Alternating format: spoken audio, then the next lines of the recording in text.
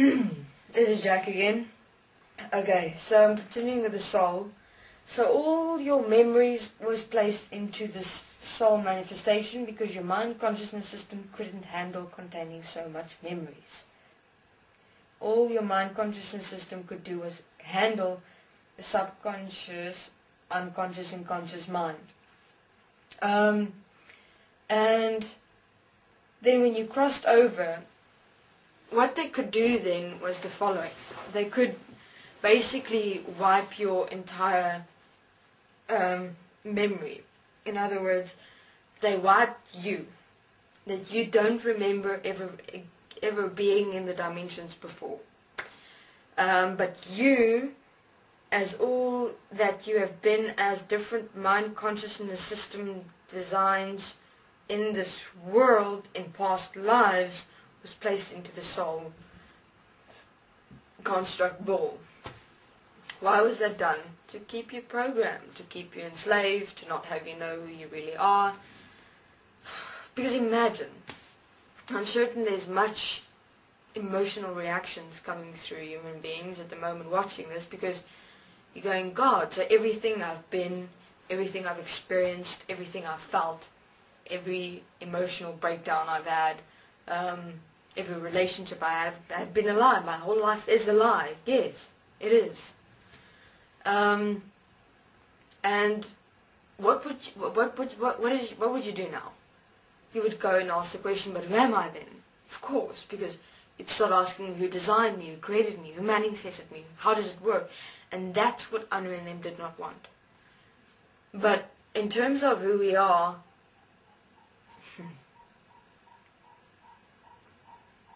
you know, you'll understand that we're lost. We've been lost for a moment, really a moment.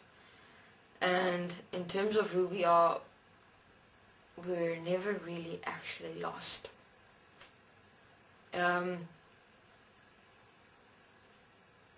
Say lostness in terms of its definition is when you've just not accepted something in existence or someone in existence as you, and then you become lost because of the separation thereof. And you know that's mostly what happened to human beings, dimensional beings as well. The manifestation of lostness, which is separation, which is not standing in oneness and equality with that which exists as all as one. And see the soul construct.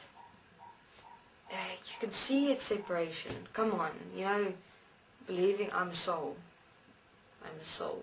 I'm a soul. I'm not. That's limited. It's really limited, especially in terms of who you really are.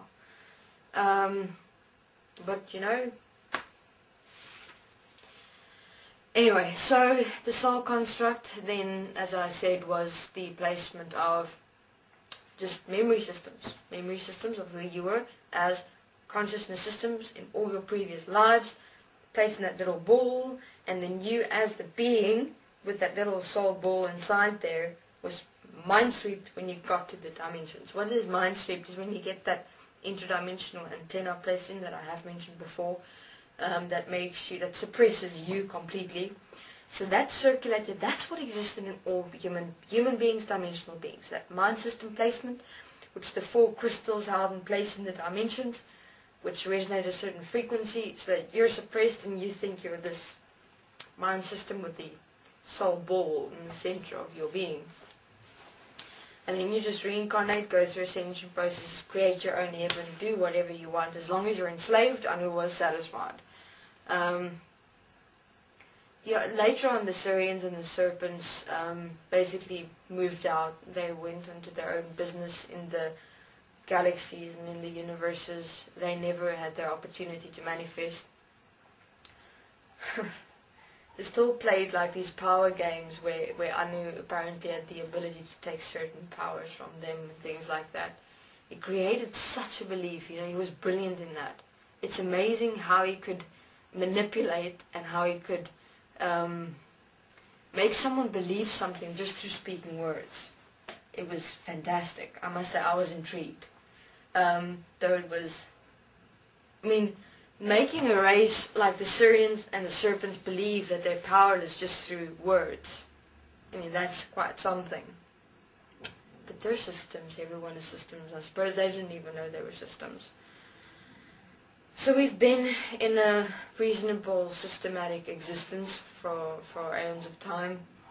And, it's a big shock. I get it.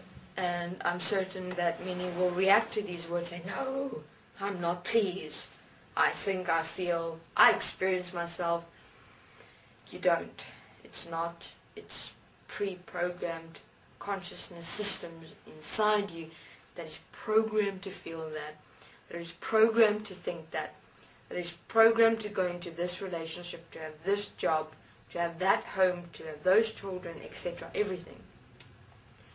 But before we get to the solution, I'm doing solution because it's not a solution, because we don't really have a problem. It's not that it's not a problem, but everything will make sense as we continue. I know it seems like it's impossible, but everything is specific.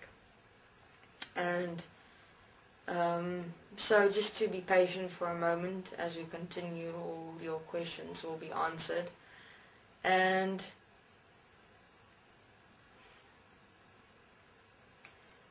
just realize that, okay, I realize that I think, I experience emotions and feelings, and because of that I am a system. That's what systems do. They're limited. They think and experience emotions and feelings, and that's what they base their world upon, including memories of past experiences. And that's your world. That's the entire package of who you've become. Though you're not only that. Okay, this is Jack. This is all I have for the moment on the soul construct manifestation.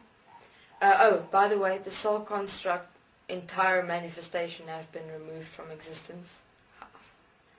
We decided to remove it because it's got no purpose whatsoever, and you're not your soul at all. It was just really memories of past life experiences as different mind consciousness system placements in which you use to define who you are, and you're not that.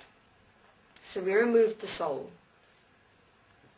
construct from existence in one moment. Okay, so you don't have to be concerned about the soul anymore. Or any beings who are still in ascension or attainment or enlightenment processes that is based on the soul.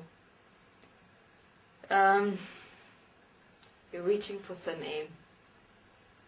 I'd ask you just one question, to really be honest with you as you, within you. Are you really moving you? Are you really experiencing you? Or are you subject to the idea that you are worthless, not good enough, inferior, and that you require some form of process to get that which you want to become, which you are actually already, you just have to realize it. Okay, this is Jack. Thank you very much.